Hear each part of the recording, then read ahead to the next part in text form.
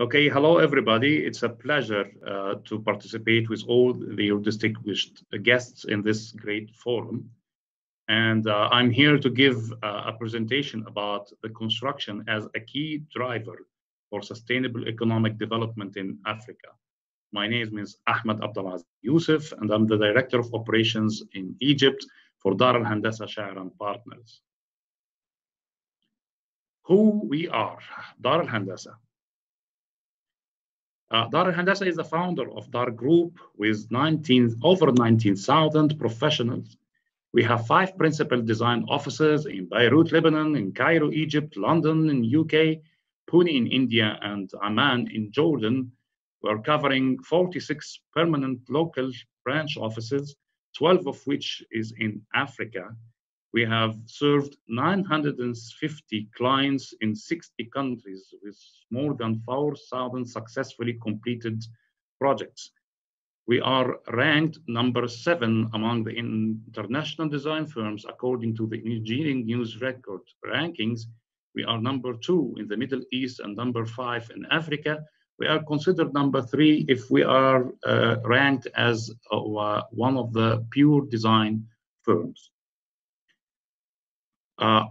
With our 14 or more than 14 affiliate companies, we cover all disciplines in the design and engineering and technical services, starting from conceptual design, feasibilities, studies, everything from concept until final complete delivery. I'm going through the Africa's economic outlook, especially after the current pandemic.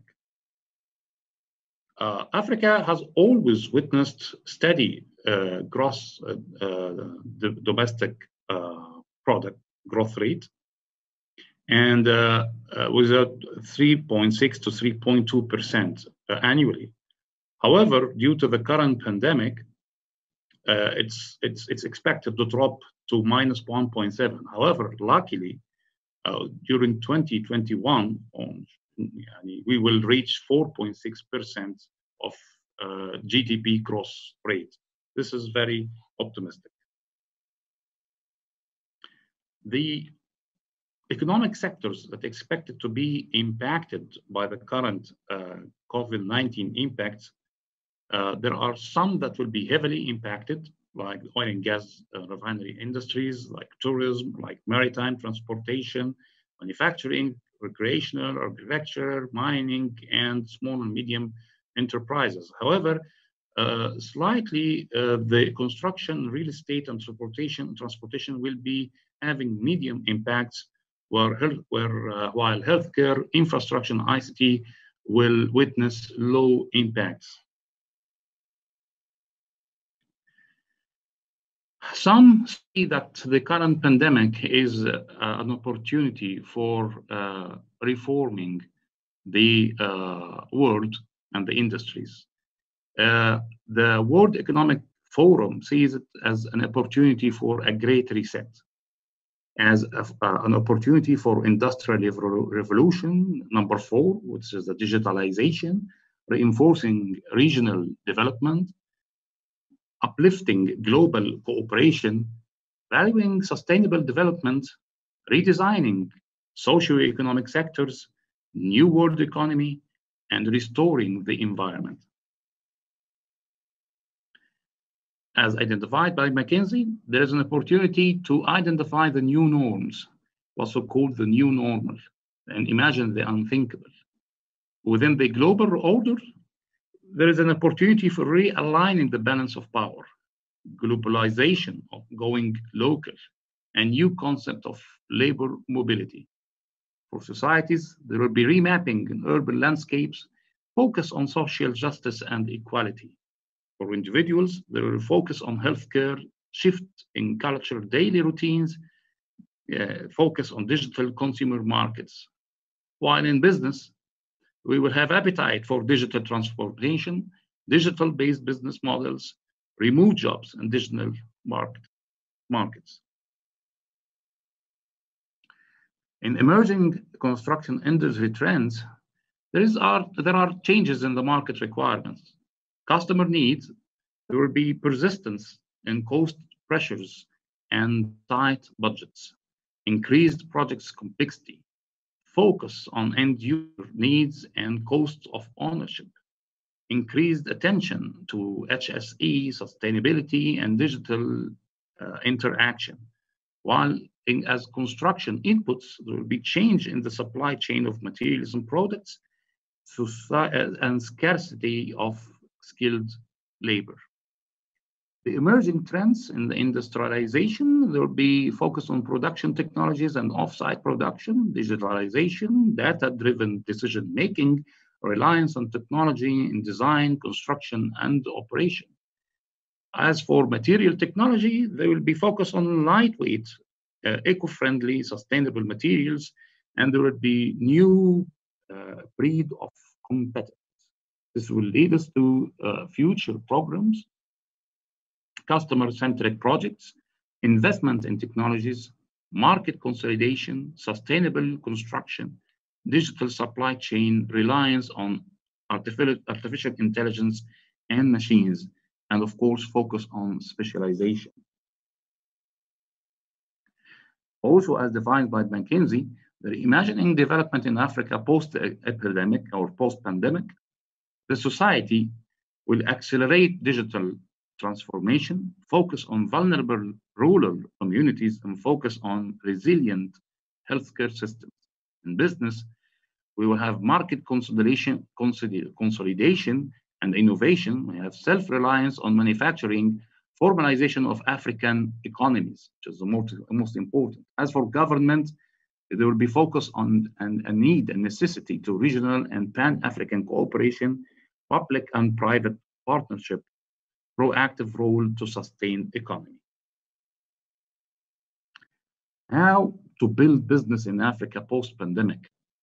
How to develop market strategies? We'll set clear aspiration for growth, tackle significant market sectors, infrastructure, for example, setting achievement goals, innovative business models, create products and services targeting Africa's needs, harness technology and innovation, go lean to drive costs down, unleash African talent, grow talent from within the current population, building and developing skills, and then long-term resilience in engage and build relationship with governments and develop partnerships.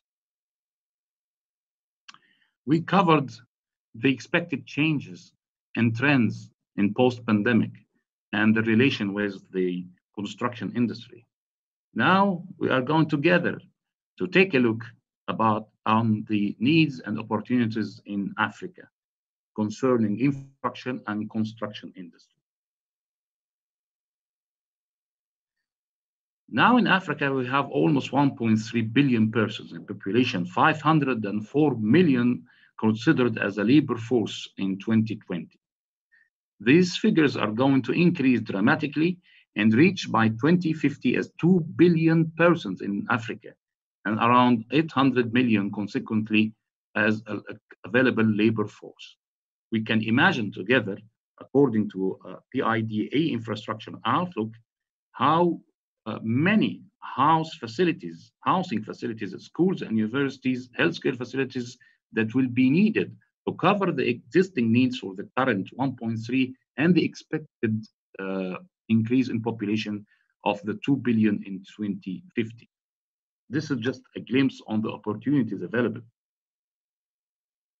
Additionally, the GDP per capita will increase from $4,700 per capita in 2020. It will expected to reach by 2040 11,490, which is almost 2.5x the current GDP per capita. It will increase the purchasing power of the individuals of the population in Africa. However, currently, the infrastructure investments are only 4% of the GDP, while we need almost 150 billion US dollar yearly in order to cover the requirements of Africa's infrastructure. Meanwhile, the current population have only 30% has only access to sewage services. Only 54% have access to paved roads, 63% access to piped water, 65% access to electricity, whereas 93% has access to mobile phone services. This will give us a glimpse how much expenditure should be and investment should be directed towards infrastructure to cover the gaps in the current needs.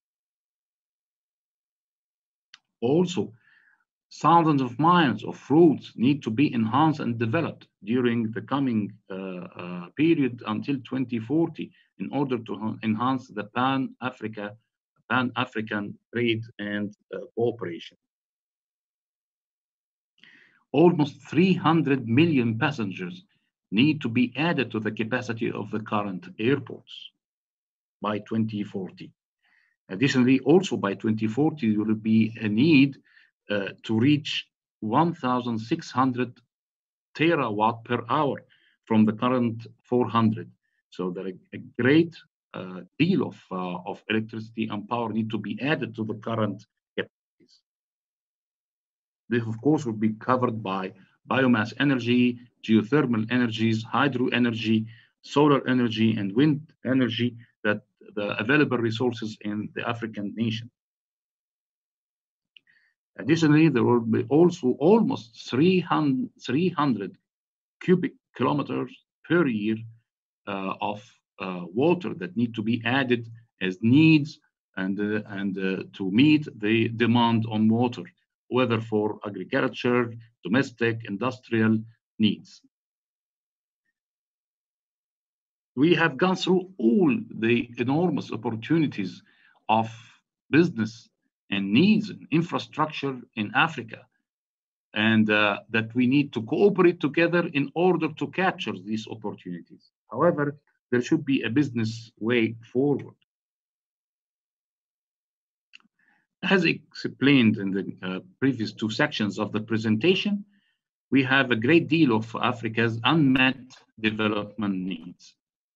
We have currently international appetite with know-hows to come here to Africa, invest and harness this golden mine. And we have currently available foreign direct investments. And of course, we have Africa's huge labor force. Collectively, these are the factors that will, of course, enhance the economic development of Africa. However, as defined by McKinsey in a report, only less than 30% of the projects achieve financial closure, and 80% of the projects fail on the feasibility and business plan stage. Why is that?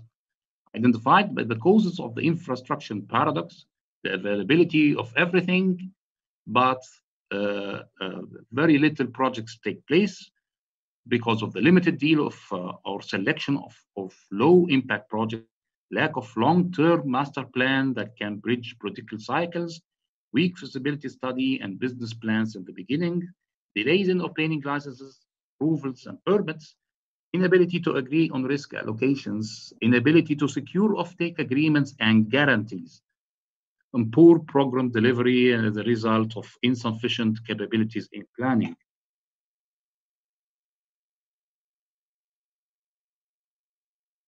However, there are solutions to overcome this paradox of the infrastructure projects.